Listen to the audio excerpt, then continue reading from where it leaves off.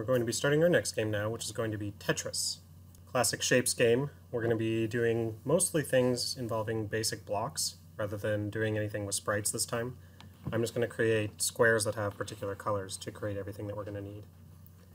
So, to begin with, let us start with the 4 basic blocks and some of the walls that we need around the edges. So I'm going to create some game objects. By the way, all of this is the basic copy and paste of the base game that I've started from. So block 1, block 2, block 3, and block 4. And then I'm going to need a left wall, a bottom, and a right wall, and probably something in the center to divide kind of the play area from where the score is going to be. Let's do a wall left, a wall bottom, wall right, and that means something different in program center.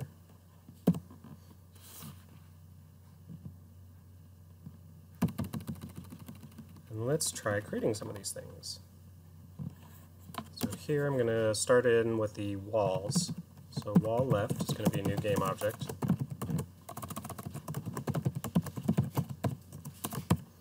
This is going to be from the upper left, so 0, 0. I'm going to make all my blocks 20 wide, just to make it fairly easy to exactly figure out where they're at. However, if I do them exactly 20 wide, that means that there would be basically a pixel of overlap each time on the very rightmost side of it. So what I'm going to do instead is I'm going to make them all 19 wide, but use spacings of 20, so that they won't overlap each other quite.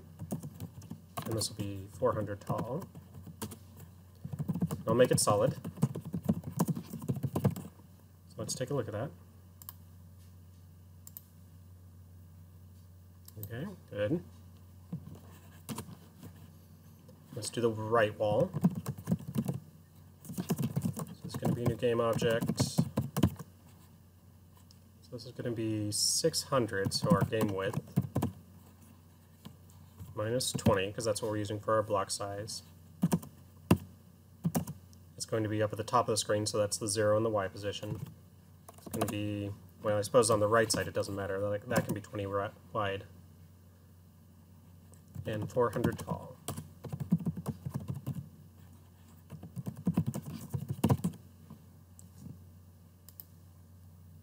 Okay, we have a left and a right side, so that's good.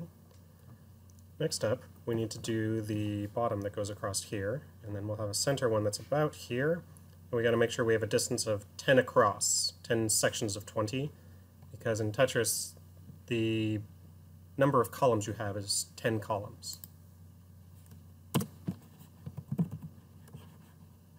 So wall bottom is going to be a new game object.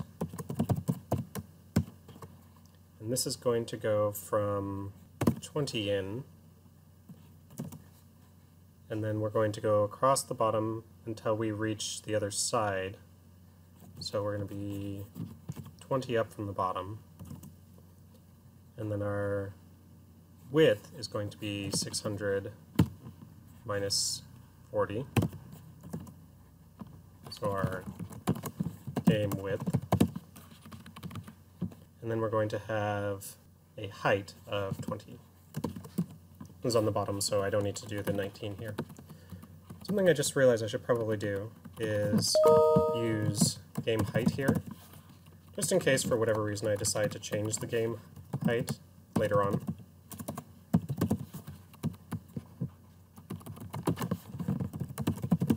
There we go. So I replaced those 400s with that. You're technically not allowed to do that in the size command here, otherwise I would have. I would have made these constants up here at the top, and then just put those in. Processing doesn't like that. You have to actually put the numbers in yourself. So if you ever do decide to change the width and height, you actually have to change here and here. Oh, it looks like we do need to start one less.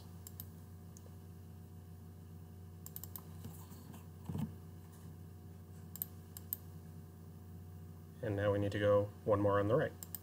So our width is going to be 39.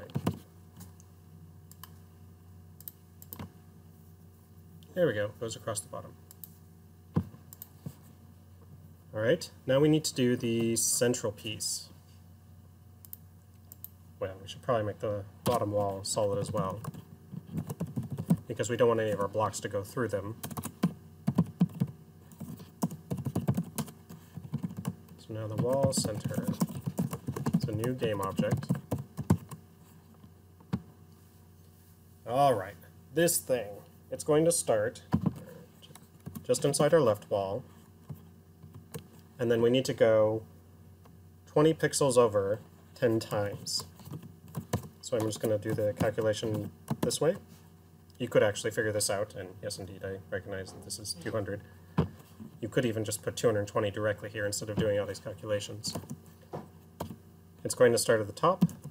It's going to be 20 wide because we're not going to have anything on the right side of this other than text.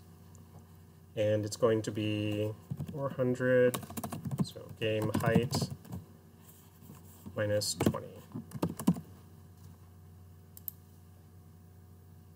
There we go. So this will be the play area over here, and then this area is where I'm going to put things like score, and if you want to later on you could put in future pieces, that kind of stuff. The next thing I'd like to do is to start figuring out what the Tetris pieces themselves are going to be. And I'd like to make it so that I have some constants that refer to which shape I currently have. So I'm going to add in an int, which is the current shape. And later on I'm going to need rotation, so I'm going to just put that in now as well. Next, let's go ahead and make some constants that represent the different kinds of shapes we can have. So to begin with, I'm going to put these in all capitals. That's usually a sign that it's a constant. That's going to be my first piece, is the straight piece. And then the block will be a number 2. Technically you could put in just a 1 or a 2 or a 3 or whatever the shape is, but it's a lot easier to tell if a shape is a straight by using the name straight as opposed to if a shape is a number 3 and trying to remember exactly what the 3 represents. Let's see. Next, we would have a T shape, and then there's those ones that are basically 3 in a row and then 1 up or down. So I'm going to call this an L shape. You know what, to make this easier, let's go ahead and actually draw out these shapes using comments. I'm going to do this a lot in this program just to try and make it more easily visualizable. So for the straight piece, it's basically going to be the 3 blocks in a row. So block 1, 2, 3, 4, and I'm going to do it in that order.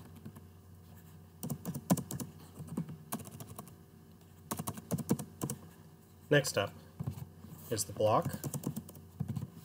So it's just going to be a block like that. So next is the T shape, 1, 2, 3, and then 4 down right below that. And then we have what I'm calling the L shape. Will look like this, where it's like a letter L. Let's see, what's next? I suppose we should do the inverse of that, which is more like a J.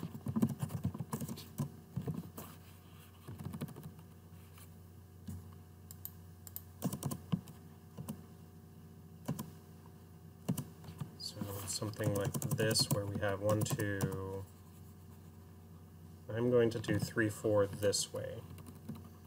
You can make these the inverse of each other. It's up to you actually where you place all these blocks, as long as you are consistent with the way you rotate them and whatnot. Let's see, that leaves 2 more shapes, so we need the 2 zigzag shapes. So I'm going to call one of them the S shape, and one of them the Z shape.